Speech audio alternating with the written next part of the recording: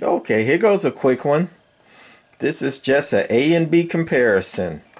The original transformer from a Heathkit SB-220, and then the original transformer from the Ameritron AL-82.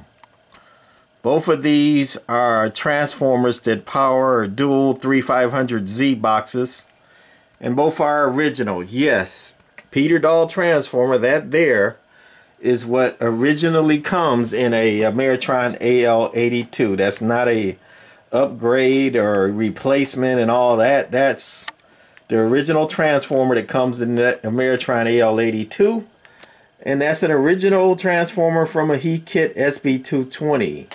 And not only that, the Ameritron transformer, that's the high voltage plate transformer only. This transformer does not power the filaments nor the low voltage stuff. This has taps for 240 and the inputs, and it's got output over there, the high voltage output, and that's it, right?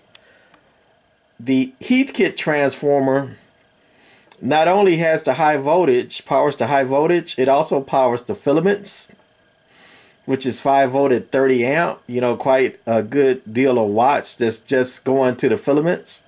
And it powers the bias and low voltage, all in that same transformer. So, you know, people say a watt is a watt is a watt is a watt is a watt. I say no, this transformer is actually rated for 2 kW input SSB, and this one is rated for 2.4 kW continuous watts.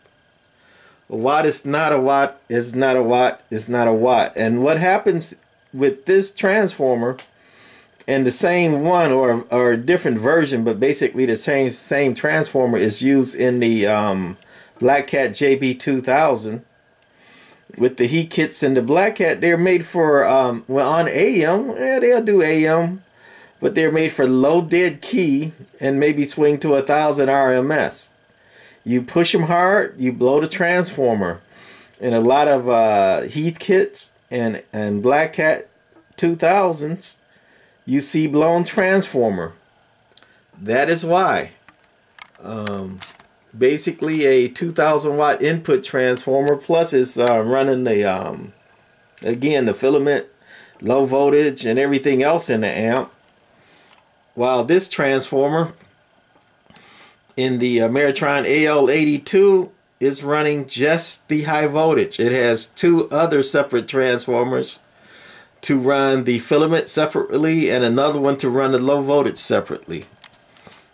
So this one, you're supposed to be, you know, 1500 watt output maximum, you know, which is the FCC limit for legal amplifiers, but this one to do 1500 dead key, CW, AM, you know, SSB all day long.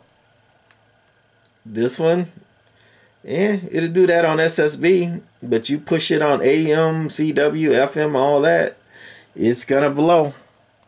All right, that's my thoughts on this one. A watt is not a watt, it's not a watt, it's not a watt. Bye.